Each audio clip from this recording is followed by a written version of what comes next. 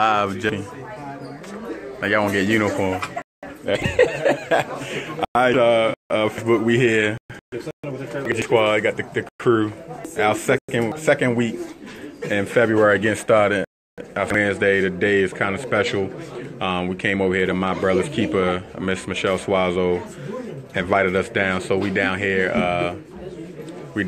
helping out at my brother's keeper in a transition kitchen. So it's a great opportunity for the boys to see some different stuff that's going on. They got t-shirts for them to wear, so y'all missed out tie today, shirt and tie day. Got Mr. Elliott, got my shirt and tie on. Hey, Mr. Elliott, what's going on? So got the fellas down here about to help out. So this is basically like where we at, my brother's keeper. About to start helping out. Got the kitchen over there. Got Michelle right there, Michelle Suazo. Got the Willinghams. Came over with some of the fellas from Makings of a Man. We got Miss Christina that always look out for us. That told Michelle to invite me and Melvin. So everything, definitely appreciated Miss Christina. So got the crew, the fellas. So we got them in the kitchen. The boys keep looking so sharp, right? Thank you. It's okay.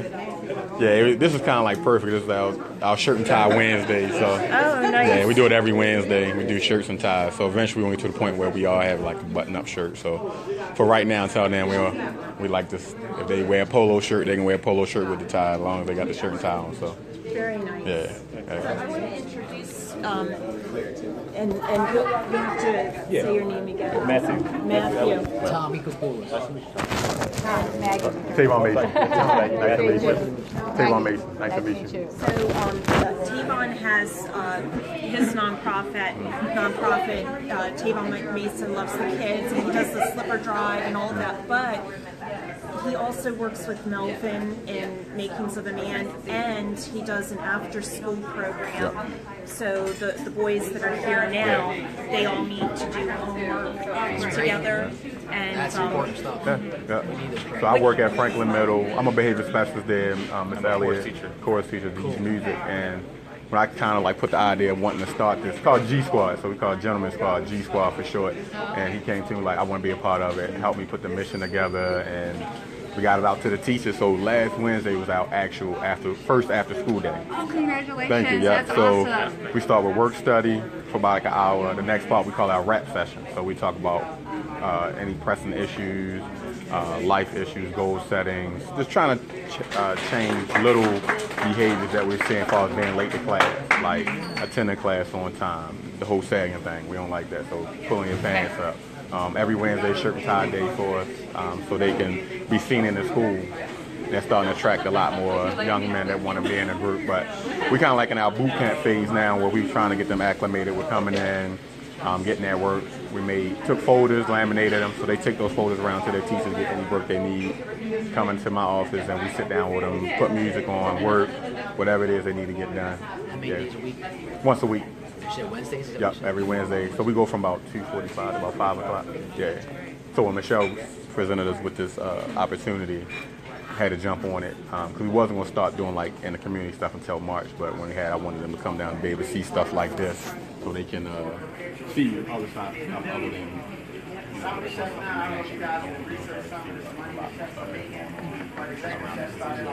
That's our second we started. We actually started a while ago. I would take them out to classes, like before Christmas. She could bring us talk about different stuff that can breathe a little bit. So once the new year started, we started wearing our shirts and ties about a month ago. So we do it every Wednesday. My bought ties in, Sally bought ties in. One of our principals, he donated a whole bunch of ties. We had one of the math teachers donate a bunch of snacks so they can eat while they're sitting. So. And how old? They all 7th grade. All 7th grade. All 7th grade. So we wanted to have them in 7th grade. That way we have a 7th, 8th grade so we see the progression. And then when they leave next year, they can kind of like pass the torch in the next week. So at the end of this month, probably interview probably like 2 more kids. A lot of them have like a little mini interview for them, see where that is. If there's something they can really do, if they would like to do, and just find out where their area is.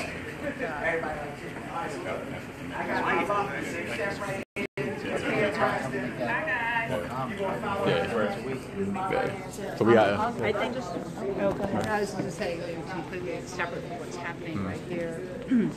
I've been a director of a nonprofit in New York that brings soapbox derby racing and STEM curriculum into the school environment. Right. And what we see in some pilots over the past few years is it's an incredibly motivating way to get kids involved, not just from an academic standpoint, and obviously important science, technology, and that, but it really gives them empowerment.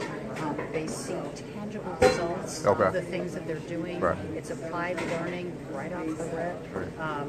And I'm just thinking, maybe 7th graders is a perfect age. They develop character, leadership, a whole host of things. And if you're looking for curricular or extracurricular activities, there are turnkey programs that you can to. Oh, I need that because private and talking. Here's the same way. We have the school part. So having the school, and we go right into it, you know, and that's what we want to add on top of just doing a work study, but have them doing stuff to keep them motivated and see. And we already told them that, no, we have resources for y'all, but we have to do the groundwork first, and that y'all starting to make this turn in the classrooms of being late, not having to be told or prompted like 3 or 4 times to get started on your work, you know, being involved, not worrying about who's in the classroom because I don't like the teacher. Why? You have a reason why you don't like the teacher. You just don't want to be in the class, or you don't want to do the work. So we got to start changing that mindset. So that's what, like I said, the boot camp month, February is for, just to start banging on the ground level. And then once March comes, we start getting out into the community. Like right close by school, whether it's like cleaning up around the school or walking to the supermarket up the street and introducing them to the manager, and then helping bring carts and some carts in, and then help people take stuff to their car. Just starting to do more than just give, take.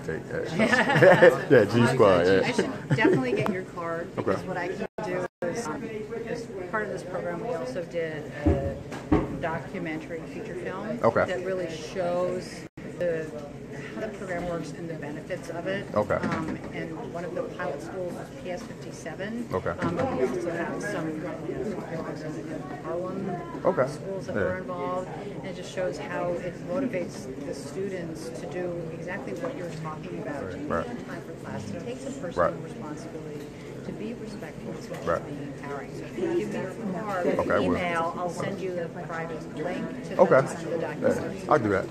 Yes, ma'am. Definitely will. That's great what you guys are. Yeah, thank you.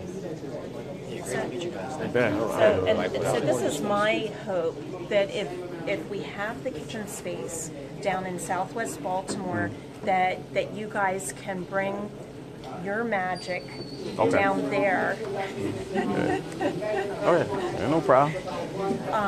Because I think that really it takes all these different levels, right, of engaging the kids, and it's so hard to find men that the kids can look up to, and men that have different niches. Like everybody have a piece that they bring to the puzzle. So it would be nice for them to have something every day. Yeah. You know, something to look forward to when and if they get out of school. How about you? He told us to look it up on Instagram. Okay. Oh, that's cool. My man, how you doing? You remember who I showed Chef Stu? Was it you that told you about Chef Stu? No, it was Ann. He's on a cooking show. He's a celebrity chef. I don't know. He was on a huge cooking show. Was he like on Eyes? Scooter ain't on his level. Scooter's a good rapper, but he ain't on. No, he's like on a main network cooking show, like celebrity. He's a celebrity chef. So a lot of what he doing today and allowing y'all to do today, he normally charge to do like a lot of money. Like he get paid like a lot of money. So, but he's creating this transition kitchen. He got jokes. Don't smack him yet. Don't smack him yet. All right. Don't smack him yet. Got Chef Stu over there. Celebrity Chef Stu over there allowing the kids to come in. Man, what's up, man?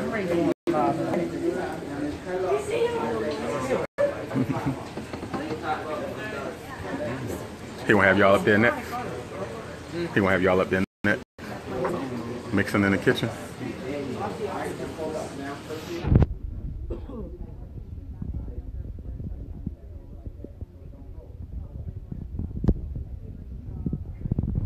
So it's awesome to be here with Melvin and Making of a Man Ministry.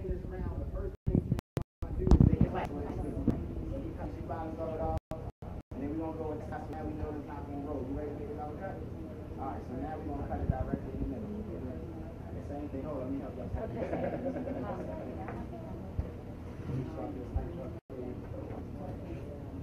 Alright, now y'all can't let him be the only one to show you up. He's the shortest one in here. Go first. Which one of y'all going up there?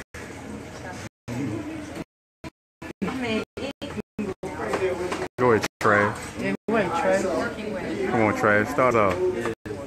Jerron, you want to start us off? You want to start us off? Come on, man. Go ahead, Trav. Let's start it off, man. Get up there and... Alright, cool.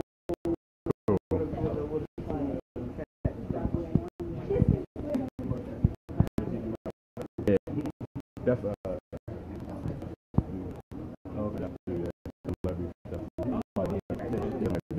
I gotta meet him a while ago.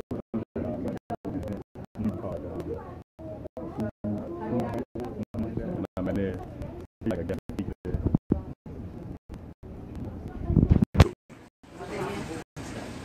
guess Celebrity Chef Stu there, helping the young man out. So definitely go look up Celebrity Chef Stu. He's starting the transition kit himself. He's on Twitter, Instagram, and he's on Facebook. Got the fellas. G Squad fellas. Got Makings of a Man.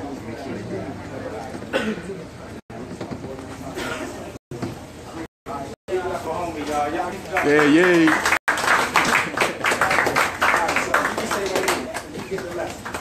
Alright, so now, first thing's supposed to be cut the bottoms of it off to make sure that it wasn't going to roll around.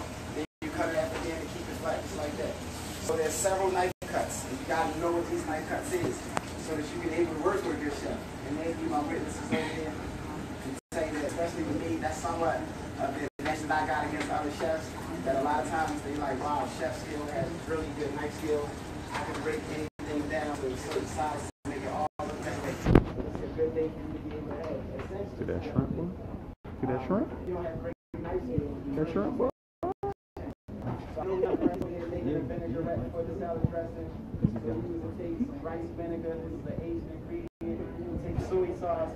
You actually take the same amount of each liquid. So it's 1 cup soy sauce, 1 cup rice wine vinegar, then 1 cup of sugar. You can help me out mix that around a little bit. And then what's going to happen is, get the camera here real quick. You see how I'm starting to turn that bronze color.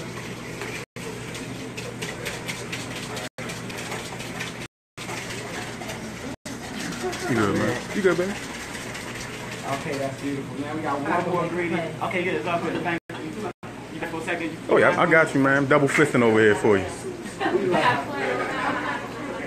We live. I got it. So look. Now with this one, you don't got to go as much of the ingredients. So I'm going to just do a little bit. Try about a Alright. Now this is ginger powder. You can use fresh ginger. Don't nobody else know how to make this dressing. I'm expecting you know how to make it, right? So, man, how you doing? Alright, now whisk that up for me a little bit, bro. Because they don't gotta see it now. I want to mess up when you sure. But that was just to show them initially that if you paid attention to what it was, the vinegar and the soy sauce with the sugar gave off a chemical reaction and turned it into. Y'all go to a restaurant called Benihana's? Yeah, I've been there. I've been there. You do? Yeah. All right, so you know that salad dressing that everybody likes, similar to this kind of stuff. Okay. Which is the sesame ginger vinegar. All right, so I had my other little homeboy over here helping me out. He cut the onion off the next cut. I know he can't handle it, so I'm going to go ahead and step in for him. So when you cut an onion like this, I call this the light bulb. What you call this? It look like a light bulb. This one don't look like a light bulb. Oh, that's This the is light like bulb. Now I call it the light bulb. This is the light bulb. I take that out. You know what I'm saying? Like a half a light bulb. And then you just got this in there, and you kind of put the onion back together. This is key again. The knife cuts is very, very important. But when you're trying to make a dish, you want everything to look a certain type of way. So for our salad, I'm gonna show you guys the first knife cut. Get a spoon at me. Get some plain spoons. I need a bigger spoon. Need a smaller spoon.